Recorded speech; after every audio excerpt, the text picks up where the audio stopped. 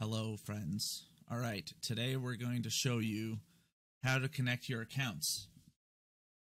When you connect, once you're whitelisted and during the whitelist process, it asks you to connect your Discord and your Steam. So what you're going to do is on the top right, you're going to hit this little avatar thing of yours. You're going to click there. You're going to go to connected accounts.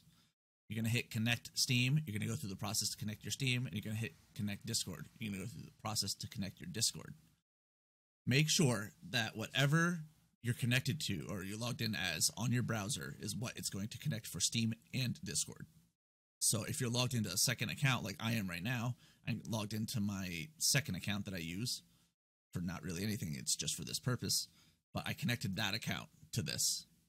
So my second account is connected to my Discord or to my profile, and my Steam is connected to my forum account, which you need both of them connected. Right? Once that's all done, your application is accepted. You go through that whole process.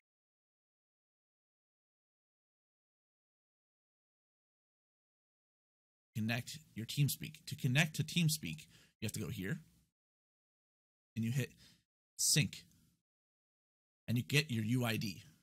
To get your UID, you're going to go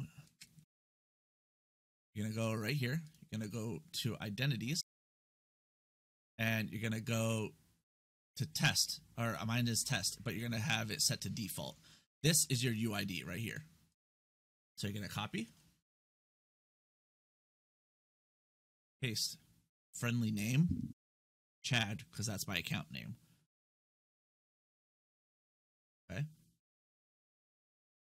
Cannot be found in the Teamspeak database. Please ensure that you have connected Teamspeak server with this unique ID at least once. All right. So that issue, you're gonna go like, okay, all right, I'm gonna connect. I'm gonna make sure that I'm set to my test account, which I am gonna connect to the Teamspeak. All right, and the team, when you're connected to Teamspeak, it is TS period wildwestrp.com. All right, there's no server password. You set your nickname. This should be your character name. My test account character name is Chad. All right, so I have it set to Chad just to show you guys, but make sure it's your character name. So if it's Billy Bob, put Billy Bob. All right, you're gonna go connect. All right, you're gonna get your identity, which is right here again. My security level is currently 8. We request a level 25 security level, so you're gonna hit start, let it do its thing, and it's gonna get its security level up to 25. When it gets up to 25, it will be done.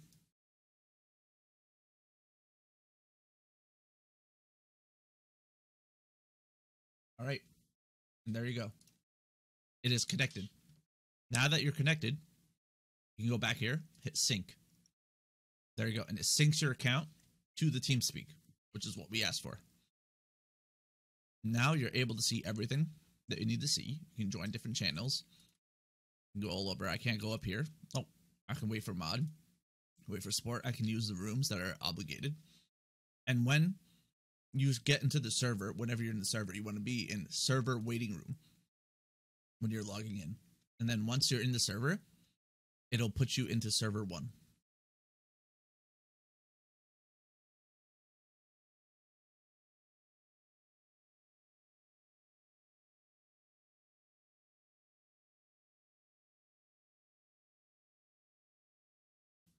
Tutorial of how to install RedM.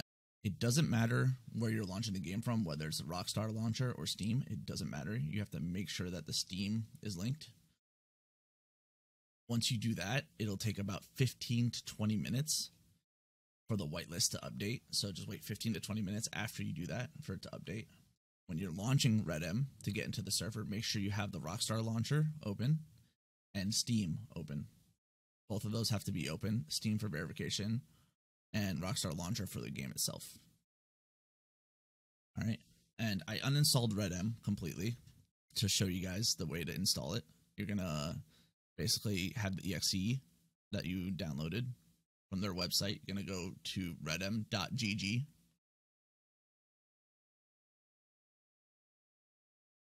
That's the website right there, redm.gg.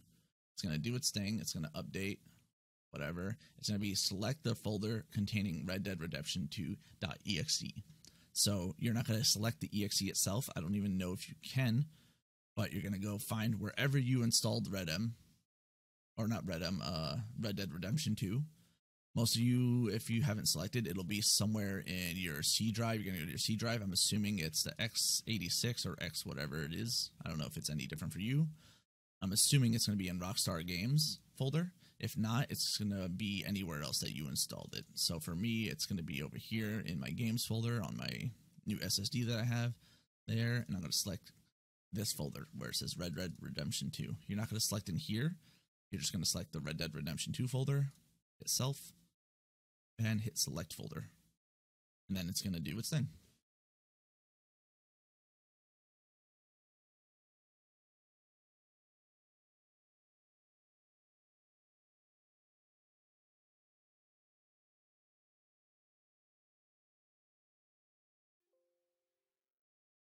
All right, and then this is going to pop up. It says the local RedM game cache is outdated and needs to be updated. So copy, blah, blah, blah, blah, blah, blah, blah. You're just going to hit, it's going to ask you, do you wish to continue? You're going to hit yes, because you need to do this for it to function.